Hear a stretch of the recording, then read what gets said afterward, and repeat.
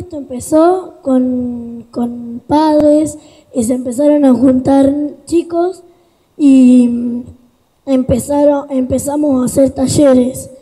Empezamos a hacer este libro que se llama Un libro sensorial, un libro para todos y bueno. Lo vamos a ir pasando uno por uno para que vayan reforzando un poco el diálogo.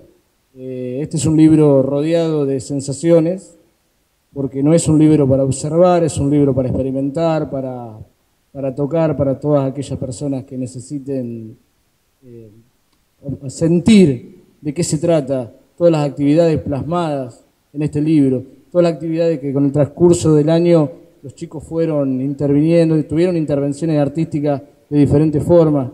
Así que algunos de los chicos van a detallar cuáles fueron las intervenciones artísticas. Nosotros hacemos dibujo, pintura y podemos confiar en los profesores. Cerámica, festejamos los cumpleaños y muchas cosas más. Hoy nos visita, para esta clase nos visita un reconocido artista llamado Antonio Berni. Adelante, Antonio.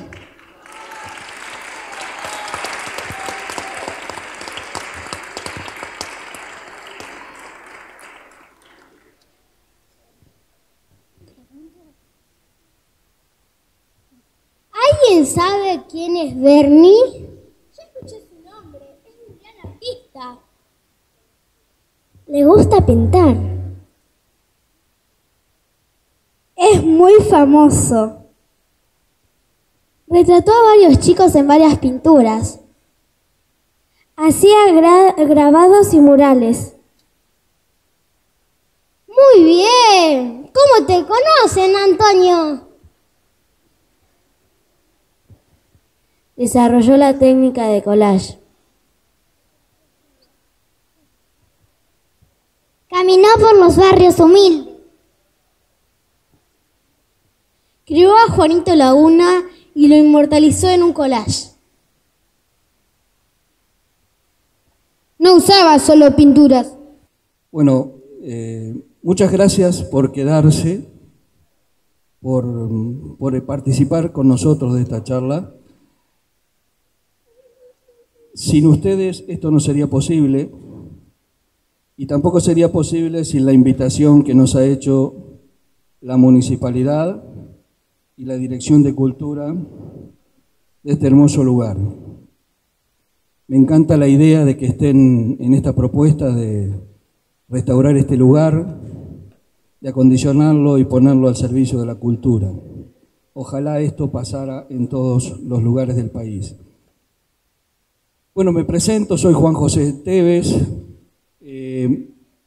biógrafo del cacique Pincén. Estoy muy gustoso de estar compartiendo con Marcelo Balco este lugar, esta charla.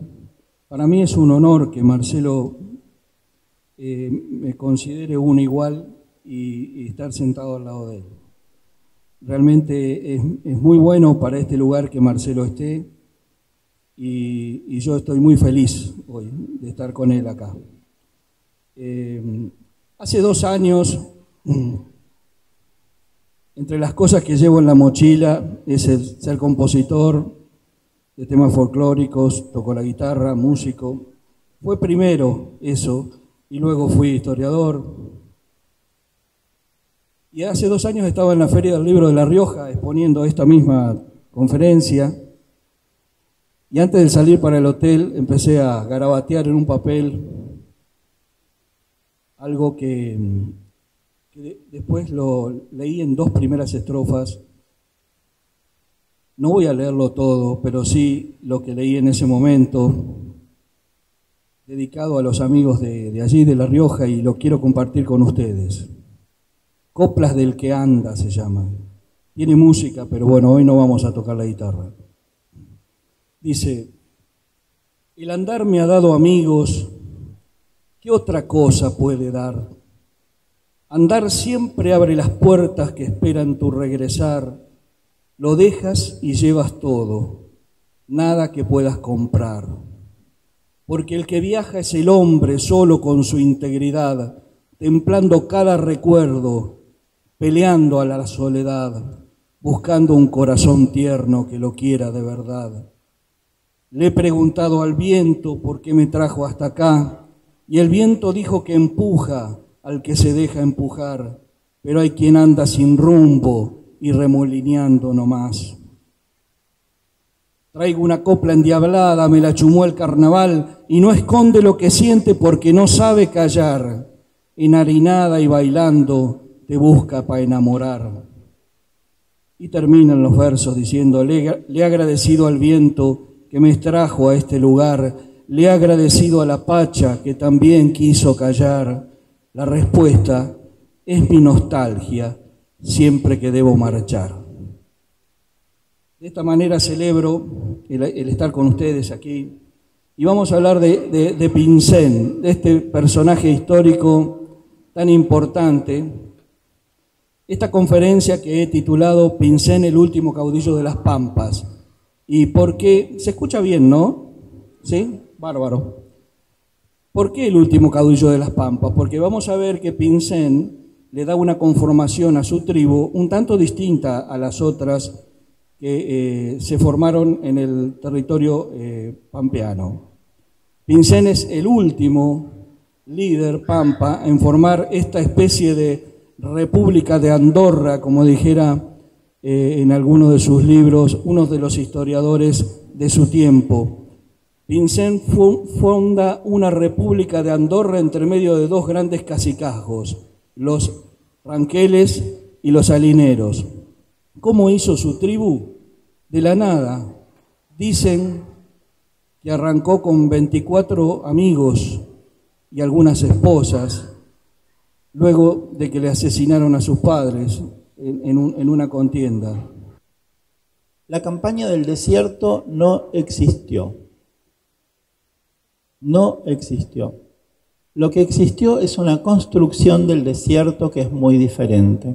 Estanislao Ceballos, que es el ideólogo de Roca, él tiene una frase maravillosa, un eslogan que don Julio Roca toma, que es: la barbarie está maldita y no quedarán en la pampa ni los vestigios de sus huesos. Ni los huesos. Bueno, esto es chusma, viejos, mujeres y niños, ¿no? Que se los llevan. Roca es muy inteligente, Roca quiere ser presidente y él es tucumano. Entonces, ¿qué hace? Roca no los va a matar allá. Él solo mata un indio cada 19 prisioneros que toma. Uno cada 19. Es muy poco, es muy poco. ¿Él qué hace? Los trae a Buenos Aires y los muestra a la gente. Y va a ser presidente, porque a la gente le muestran globos de pronto y votan. Le muestran prisioneros y votan. Entonces, Roca le fue muy bien y se hizo presidente. Pásala, Juanjo. Miren, esto me lo abrió Jorge Bergoglio cuando él era arzobispo, que es el archivo del arzobispado. Fíjense, cuando los traen a Buenos Aires, el único problema, los empiezan a repartir, sobre todo niñas. Yo acá en mis libros tengo varones que piden niñas de 8 o 10 años para servicios personales. Imagínense. Entonces los empiezan a repartir. Pero ¿cuál es el problema? ¿Ven lo que está en amarillo? Los están repartiendo infieles. Ese es el único problema. Entonces, si a vos te dieron, vos los tenés que llevar a la iglesia. Ahí está. Esto me lo abrió Bergoglio, el que hoy es papa. Los llevas a la iglesia, los bautizamos y te los devolvemos. Y ya está. Ese es el único problema. Pásala.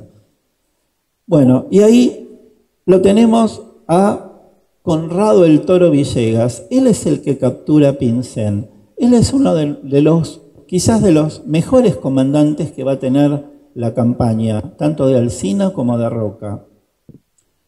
Este hubiera estado destinado a puestos más altos, pero como era uruguayo, él no iba a poder ser presidente. Entonces nadie le tenía miedo, sobre todo Roca. Y como después se termina muriendo de cáncer, todo bien. Ahora, él es el que casa a Pincén, pero ¿saben lo que hace Roca? Esto, pásala. Pásala. Esto. Roca, esta es una publicación del Mosquito, que era una revista de aquel momento. El Mosquito pone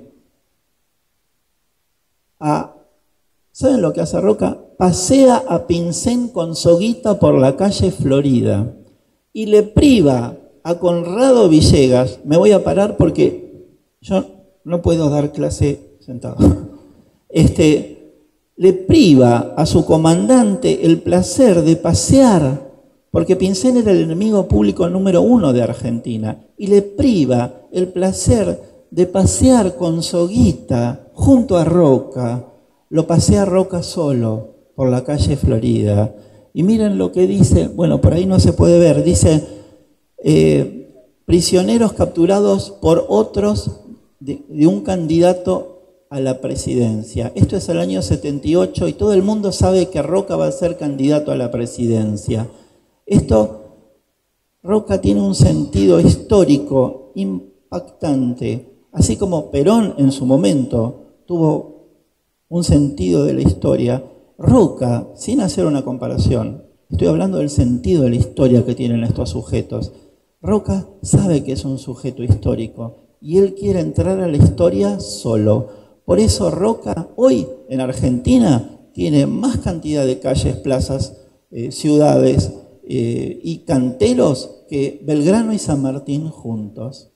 Porque él es el que entrega las tierras. En cambio Belgrano y San Martín aquí hablan de la patria y él entrega 41 millones de hectáreas. Y ustedes que están en Bedia, en Buenos Aires nadie sabe lo que es una hectárea, pero ustedes que están en Bedia sí saben lo que es una hectárea. Él entrega 41 millones de hectáreas. Él tiene un sentido y por eso entra en la historia. Él va a quedar para siempre en la lámina desplegable de Villiquen o de Genios, que ahora está más de onda. Pásala, Juanjo. Mirá, ¿a dónde lo llevan a Pincén? Acá, a la isla Martín García, que Fernando Girón tuvo unas palabras muy interesantes al principio de la charla. Martín García es mucho más importante que la ESMA en cantidad de prisioneros, de detenidos y que van a ser desaparecidos. Es mucho más que la ESMA. Nunca vamos a saber la cantidad, son miles y miles, ¿no? Y esa chimenea, vamos a ver qué es esa chimenea. Pásala, Juanjo. Pásala. Es el crematorio.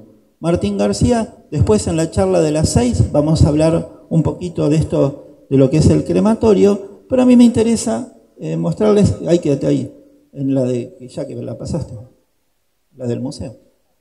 Quédate ahí. Cuando pasean con soguita a Pincén por la calle Florida, ¿quiénes están en Buenos Aires? Estanislao Ceballos y Moreno. Nunca confundir con Mariano. Es el perito, el Francisco Pascasio alias el perito. Él no se llamaba perito. Perito es como perito mercantil. Le dicen perito, no se llamaban perito. La gente cree perito Moreno, no. Es como un título como contador. Era un perito limítrofe. Y estos dos chicos que son muy jóvenes y son nuestros dos mayores coleccionistas de cráneos. Morenito va a tener casi 1000 y Estanislao va a tener apenas 300. Pero ¿qué pasa? Los 1000 de Moreno no son tan importantes como los 300 de Estanislao, porque Estanislao, por ejemplo, tiene acá el fulcura. En cambio, Moreno tiene mucho indio del montón, que solamente acá sirve para poner un número en el parietal. Eso es todo. Y hoy en el Museo de la Plata todavía hay 10.000 restos esqueletarios, pasala, y ahí lo vemos a Moreno. Miren, por ejemplo, así como por ahí usted se saca una foto en su casa, así, con el aparador y los platitos. Miren dónde Moreno se saca la foto. Atrás tiene un panel de cráneos, está apoyado sobre una mesa con tibias y fémures, y a un costado hay máscaras mortuorias. Mari Mari Pupeñí, Mari Mari Compuché, Incheta Karina Carrequeo Pinguén, Tañitugun Furilovche, Guarenmeu. Hola a todos, hola a mis hermanos mapuches presentes. Yo soy Karina Carrequeo, oriunda de Furilovche, o más conocido como Bariloche. Ese Furilovche que quiere decir gente detrás de la montaña. Porque como decía Balco en Bariloche, cuando van, les muestran el Nahuel Huapi, ese lago del Tigre, les muestran el chocolate, que no es nuestro, la nieve, pero cuando somos chicos, y los que nacimos en las orillas de Bariloche, cuando en la escuela íbamos a conocer el Cerro Otto, llegábamos a la mitad del cerro porque los indiecitos no podían llegar hasta la zona turística. Entonces cuando llegábamos a la mitad del cerro, la maestra nos paraba a todos y nos decía, bueno, ¿vieron eso de allá arriba? Eso es la confitería giratoria. Entonces desde ahí nosotros mirábamos cómo giraba esa confitería. Esa es la realidad, la otra realidad de Bariloche. De ahí vengo, ahí nací. Y empecé con un taíl, con un canto sagrado, el canto sagrado del patito. Y el canto sagrado es ese canto a la naturaleza, a cualquier elemento natural que le cantaron nuestras abuelas. El pehuen taíl es ese pino, el pehuen que tiene el piñón, ese fruto que crece y esas ramas enormes que cuando el viento las mueve, cuando el curruf los hace cantar, cantan el cay, cay, cay, cay. Cantan el cay, ay, ay, ay, cay, ay, ay, ay, cay, ay, ay, ay, cay, ay, ay, ay, cay, ay, ay, ay. Cay, ay, ay, ay, cay, ay, ay, ay, cay, ay, ay, ay, cay, ay, ay, ay, cay, ay, ay, ay. Keukeyen, keukeyen, keukeyen, añangeñemay. Nechagatran tuyum peyu, nani pehuen mapu, pehuen mapu sumoye. Este canto, este taíl que es a capela, es la voz y ese sonido gutural del mapuzungún, de nuestra lengua. Hoy los mapuches estamos de pie con nuestra buenofoye, con nuestra bandera, con nuestras costumbres. Muchas veces nos preguntan, y sobre todo desde las escuelas, qué costumbres habían antes que hay hoy, y están todas. Hoy estamos, hoy existimos. A veces se dice había, vivían, comían, y estamos todavía, comemos, hacemos, tenemos nuestras rogativas, levantamos nuestra buenofoye, nuestra bandera. El color negro ya es muy popular, la bandera ya muchos conocen, ya hemos estado por acá, pero lo vamos a repetir para aquellos que por primera vez ven esta buenofoye, el color negro, el color de nuestra mapu, de nuestra tierra, de nuestro renacer cada año.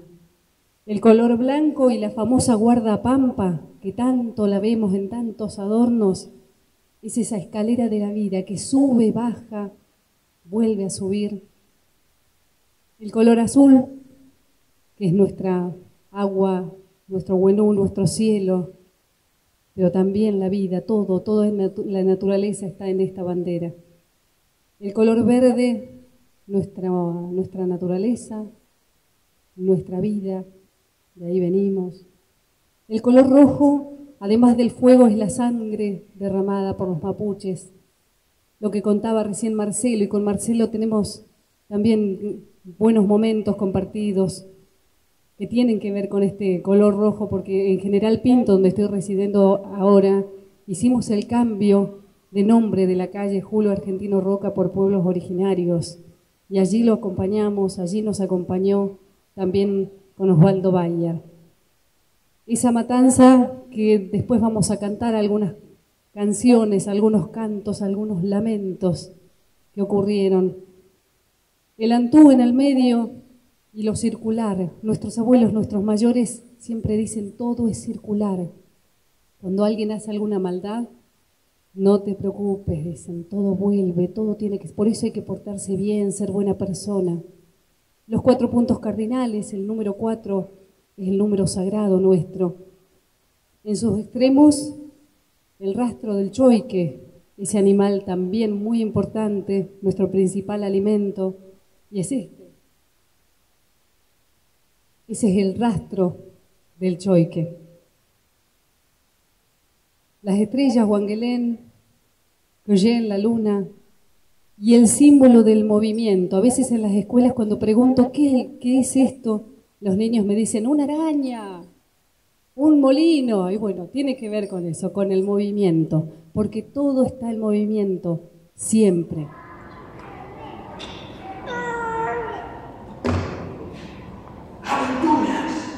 Aventuras del Cabo Laguna. Suerte.